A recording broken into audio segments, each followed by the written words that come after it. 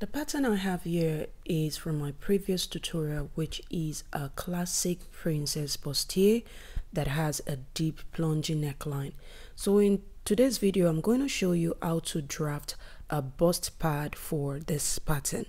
And I'm also going to show you how to attach your laminated foam to this pattern, okay?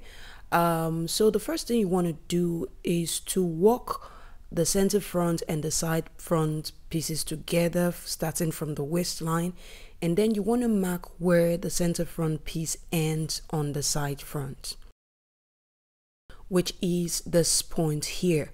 Now you want to come down 1 centimeter, which is 3/8 of an inch from this point, and then come in from the actual side seam with 1 inch. Now come down from the actual armhole toward this 1 inch mark with 1/4 of an inch. Using my French curve, I'm going to connect both points together like so. Next, we're going to connect this point to the under bust using my French curve like so. So just position your French curve like so and connect. Now for the center front piece, you can follow the outline of your bust radius and connect from the under bust toward the center front like so, or you can just simply place your French curve and connect from the under bust toward the center front like so. Next, slip in a piece of paper and trace out the pattern, and also make sure you transfer your notch, okay? So once the pattern is traced out, you want to alight it, and then the only part you'll be adding seam allowance is around this part. So you're going to add 1/8 of an inch around this part, okay? And then you also want to repeat the same for the center front piece. The reason we're adding just 1/8 of an inch is because you don't want that portion after sewing to be, very bulky. So you adding just 1/8 of an inch is going to minimize the bulkiness around that area.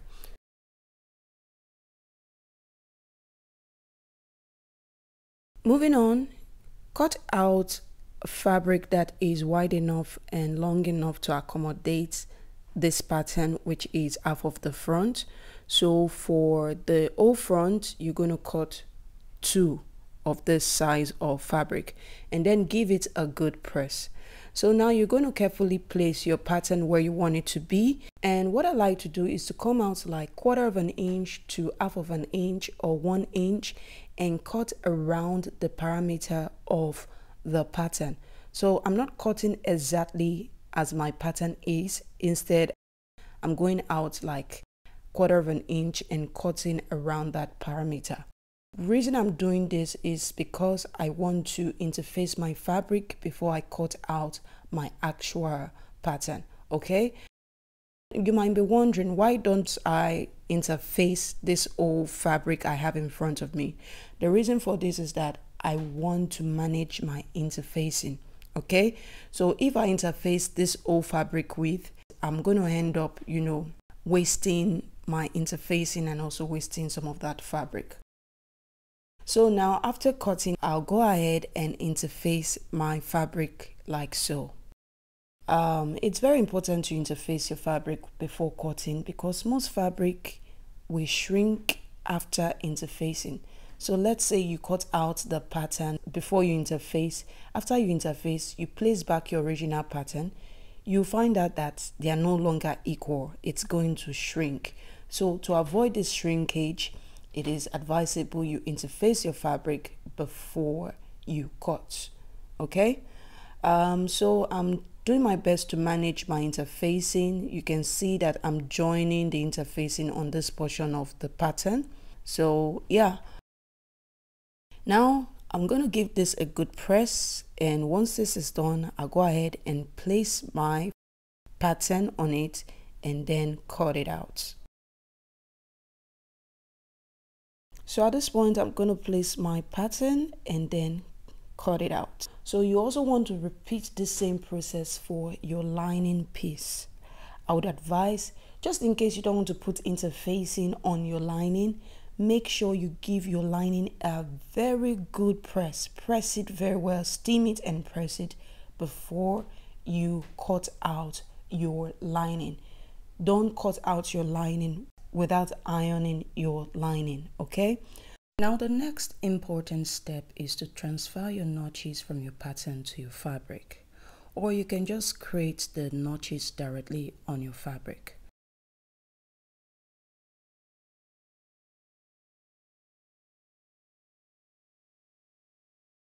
So right now I'm going to create my notches directly on the fabric. So I'm going to mark one notch where the center front piece ends on the side front.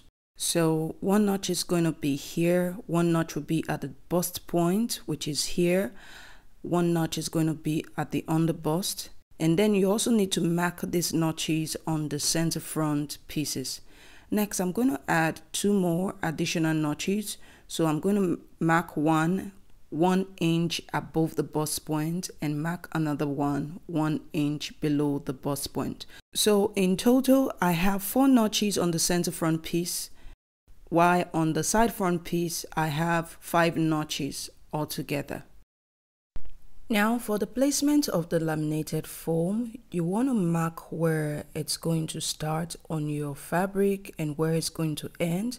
So remember, on the side front, it starts 1 centimeter below the first notch and it ends at the underbust. And also remember, the seam allowance added to the bodice pattern is 1/2 inch, while the seam allowance added to the bust part pattern is 1/8 inch. So what I like to do, I like to mark in 1 centimeter from the top to the underbust, okay? And then I connect these points together to form a line. So this line is going to be the position where my my laminated foam is going to sit, okay? So this might appear to be too much, but for the sake of accuracy, I would advise you follow this procedure. If not, you can just simply eyeball the position of where you want the laminated foam to be and go ahead and press it. But as I said, for the sake of accuracy, this is what I would usually do. Now I'm going to repeat the same process for the side front. So the laminated foam is going to start from the underbust, and then I'm going to mark all the way 1 centimeter until I get to 1 centimeter below the notch on the top. So that is where the laminated foam is going to end. Next, you want to trace your bust part pattern onto your laminated foam and then go ahead and cut it out.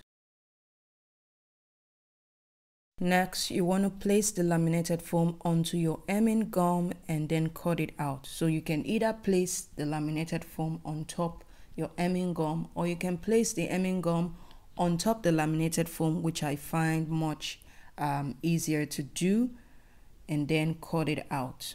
Now you want to place the laminated foam together with the hemming gum onto your fabric, okay? Remember, the laminated foam sits 1 centimeter below the first notch on the top and sits just at the underbust. So what I like to do, I reduce the heat first on my pressing iron and just give it a press lightly, and then I throw a cloth on top of the laminated foam, then increase the heat on my pressing iron and then give that a good press. Once that is done, turn it to the right side and give it a good press again. So now we're going to repeat the same process on the center front piece. So this time I place the hemming gum on top of the laminated foam before cutting, because I think it's easier to do this, you know. So now I'm going to place the laminated foam together with the hemming gum onto the fabric, making sure it sits on the right position, and then I throw a cloth on top and give it a good press. Now turn it to the right side and press again. So guys, we're done with applying the laminated foam to the fabric. So the next step would be to join both pieces together. Now, because I've marked notches onto the fabric, joining both pieces is going to be very easy to do. at this point. Okay, so now I'm going to just mark my seam allowance from the waistline to my underbust, and then I'm going to pin both pieces together notch to notch. Once that is done, I'll go ahead and pin the rest parts together and then take this to my sewing machine and join the pieces together. While sewing, I would advise you carefully mark in your seam allowance.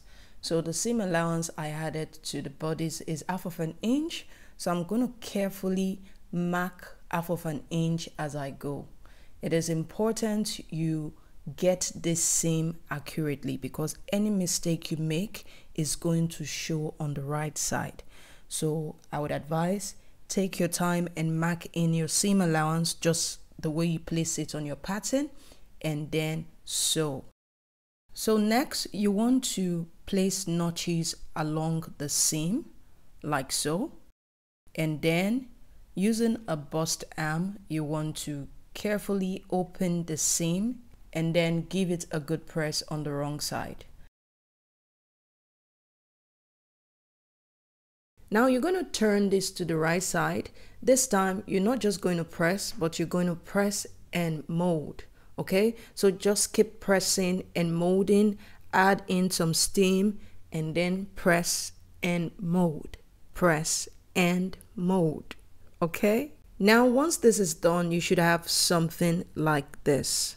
At this point, if you want more volume on the bust, you can go ahead now and tack your already made bust cup onto the seam. Okay, now you're going to repeat the same process for the lining piece as well. Whatever you did for the fabric, you're going to do for the lining as well. Well guys, this brings us to the end of this tutorial. I hope you find this video helpful. If you do, remember to leave a comment, like this video, and also subscribe to the channel if you haven't yet subscribed. Thank you so much for watching. I will see you on my next one. Till then, have a beautiful day.